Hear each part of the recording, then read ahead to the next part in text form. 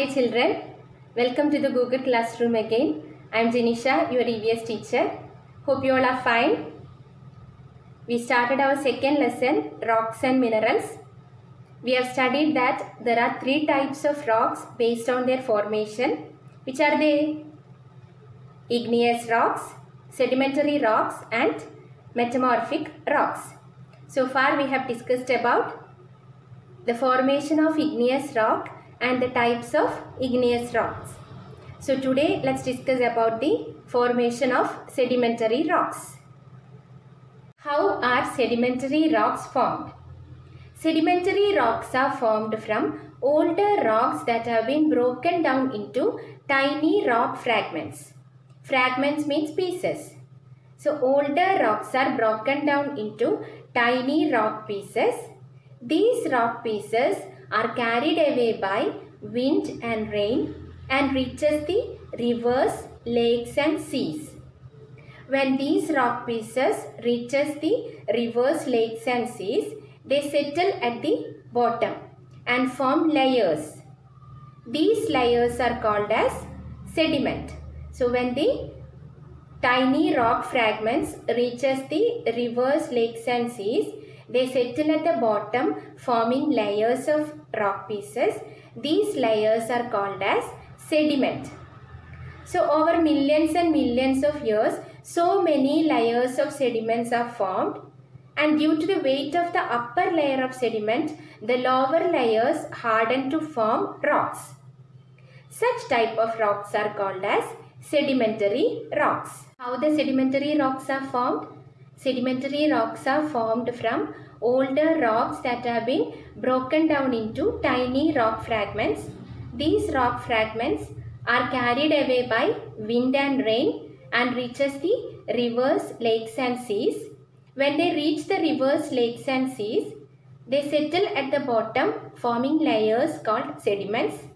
Over millions and millions of years, so many layers are formed. Due to the weight of the upper layer of sediment, the lower layer of sediment hardens to form rocks. Such type of rocks are called as sedimentary rocks. Sometimes the remains of dead animals like their shells or bones get preserved in the sedimentary rock or leaves behind an impression. That means preserved means the remains of animals like the shells or bones of animals, dead animals can be seen in its original form in the sedimentary rock.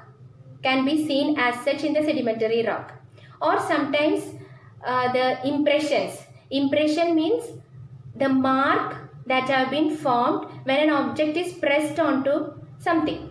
So if this shells or bones are pressed onto the sedimentary rock, it leaves behind a mark. That mark is called as impression.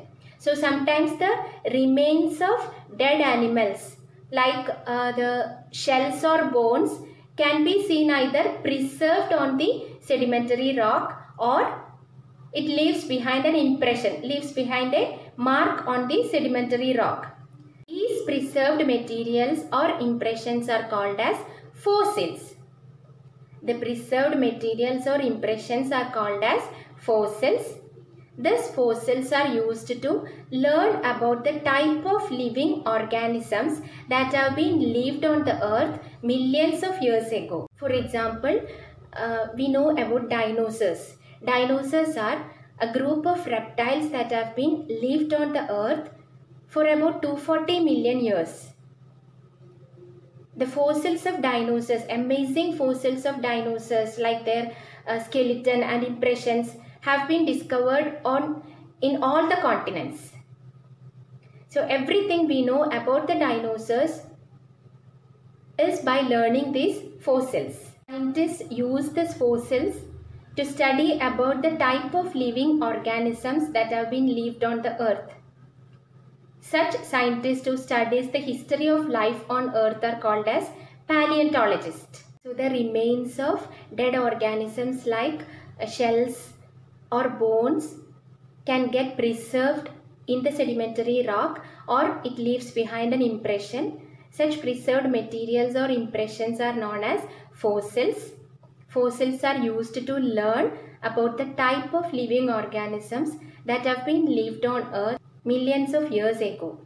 Today we have discussed about the formation of sedimentary rock and also what are fossils. Hope you all have understood the topic. You read textbook page number 10 and 11. From notebook you study question number 2.